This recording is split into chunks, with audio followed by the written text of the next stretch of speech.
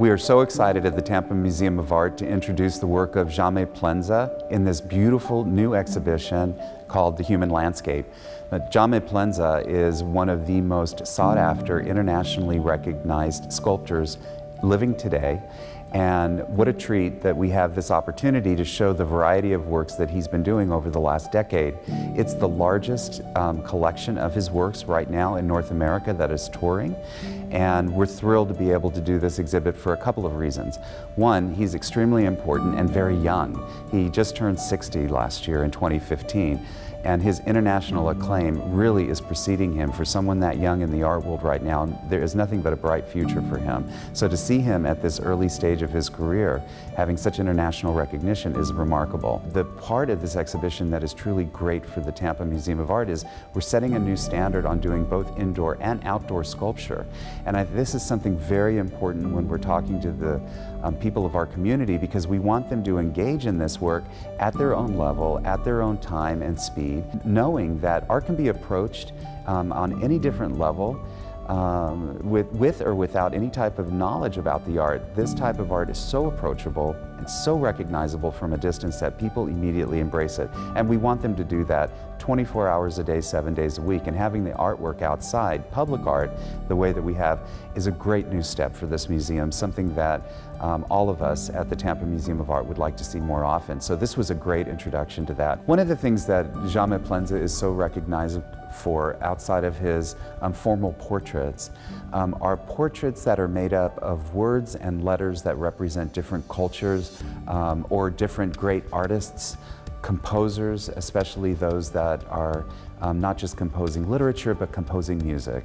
And so there's a beautiful work in the exhibition that deals with the cascading down of words that are from great composers of poetry and literature. It is an opportunity to listen to the words as if they were wind chimes. It's a please touch opportunity carefully to create the sound of words so that they have music to them, as well as beautiful compositions in the way that the sentences unfold.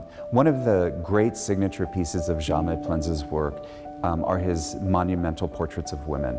And there is a 24-foot tall cast iron portrait of a woman named Laura. The piece itself is called Laura with Bun because her hair is pulled up and rests on the back of her head.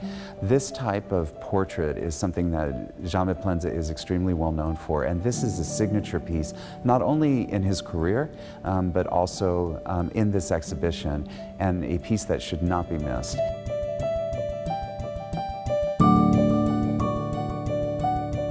I'm currently standing in another exhibition that we have on view at the Tampa Museum of Art called Public-Private: The Figure Examined, Masterworks from the Casa Mashari Foundation.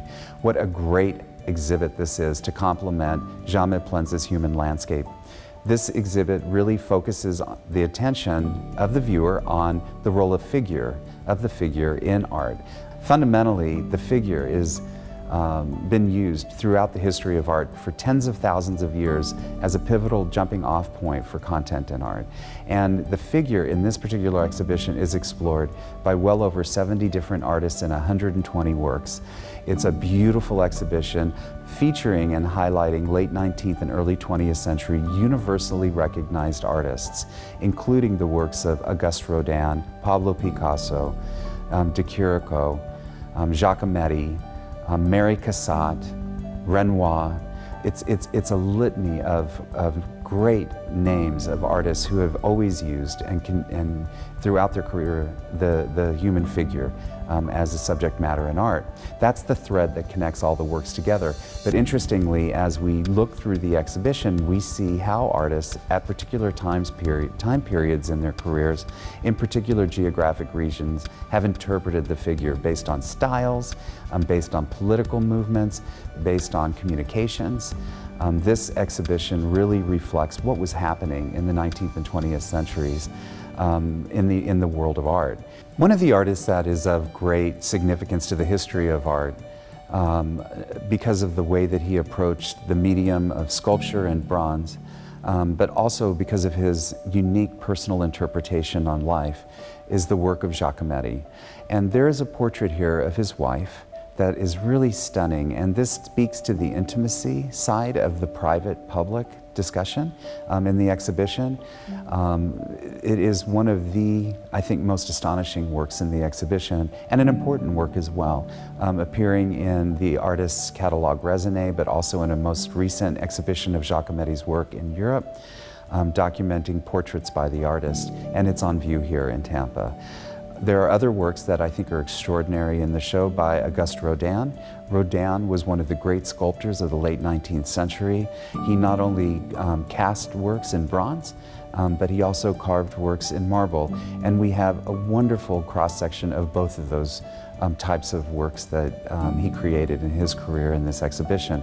From a life-size statue of Adam and Eve, to beautiful biblical passages of St. John the Baptist, all the way to the beautiful love scenes that he's so recognized for of couples in intimate embrace. And so it's a wonderful opportunity. The Mary Cassatt that's in the exhibition is a beautiful portrait of a young woman, something that she is absolutely recognized for, and it's a beautiful oil on canvas, which would typically not travel in exhibitions nationally. Again, a beautiful opportunity to take a look at her work. A great American expatriate who worked and lived in France, had a wonderful relationship and affair with Edgar Degas, a great artist who is also represented in this exhibition, and really a key artist who promoted the advent of Impressionism, both as a participant in the movement, but also in making sure that those people who collected in the United States understood Impressionism. So there are many jumping off points in this exhibition to talk about. Take advantage of the opportunity if you're here for the Gasparilla Music Fest or the Gasparilla Arts Festival. The museum will have family days, military appreciation days, all tied to this exhibition, as well as the Jaume Plensa Human Landscape. We invite you to come to some formal lectures that are being presented, not just on these two exhibitions, but of a third exhibition that's on view called The Classical World, images from our permanent collection of Greek and Roman antiquities. And we will be inviting to come back to the community Jaume Plensa in April to have a public conversation about his exhibition. So there are many, many things that are going on at the museum we want you to take advantage of. Come down, have lunch at Sono Cafe, enjoy the museum environment, explore the sculpture outside, come in and contemplate the beautiful works in public-private. This is your museum, and we want you to come and take advantage of all of the benefits we can offer to you in the world of the visual arts.